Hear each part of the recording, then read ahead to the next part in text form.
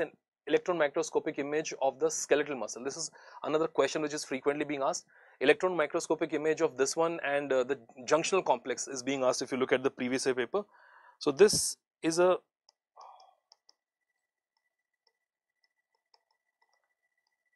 skeletal muscle, guys. Here is the Z band, and there is the another Z band that you can see in there. And you know that between the two Z band is a sarcomere.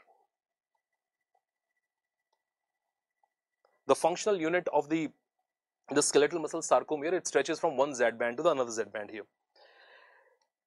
Look at this zone, which is the one which I am marking here. This is called as an anisotropic band or A band. You know, this is called as A band or anisotropic band, which is actually also representing the length of the myosin filament.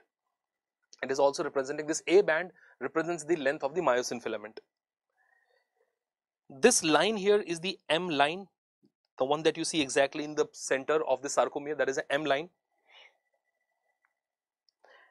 And there are two more area that you should know, guys. This band here, the one which is isotropic, look at this lightly stained region, this is an I band, isotropic band or I band. And here is the overlapping area, this is non-overlapping area, so this one here, this is what you call as a H zone. I'm sure you all read about the sliding filament theory.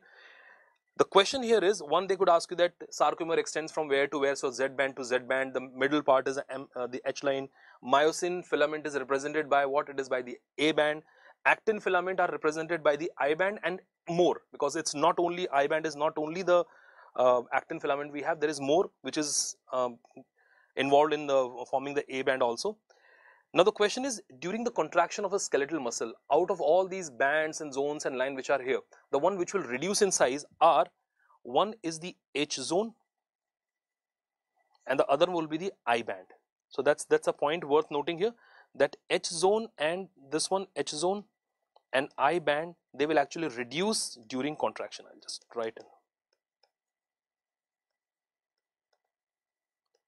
They reduce during contraction of a skeletal muscle.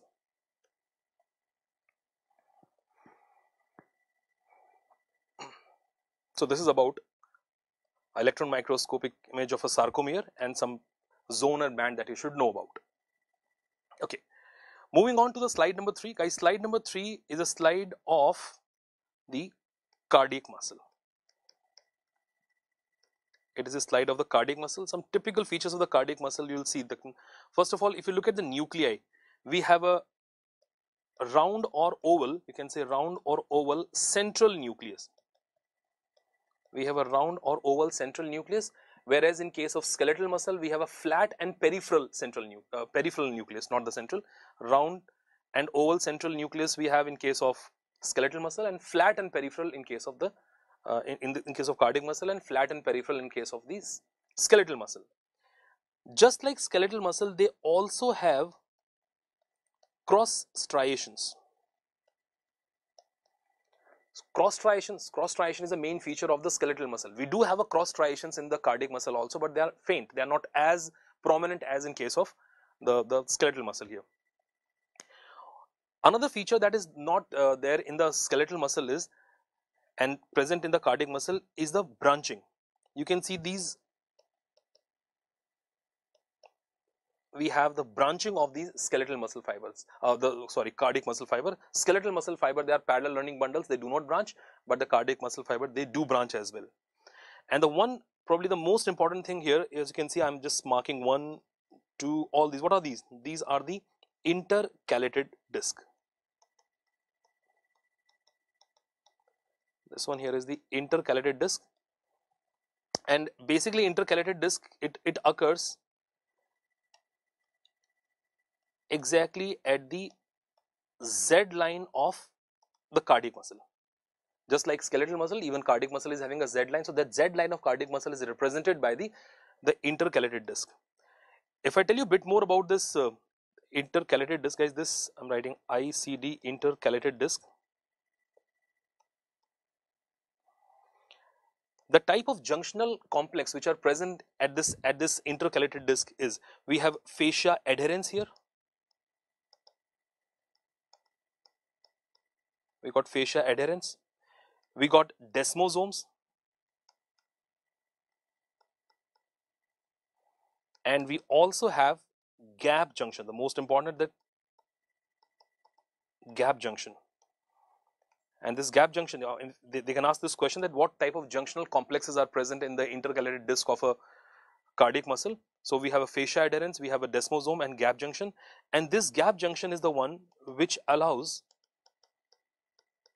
the passage of ions from one cell to another. That is done by this gap junction only, and which will lead to the depolarization, of muscle, of the cardiac muscle.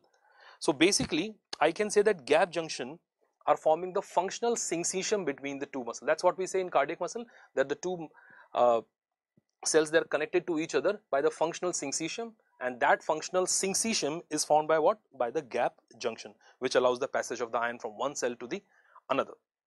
So these are the features of the cardiac muscle. That's a feature of the cardiac muscles in there.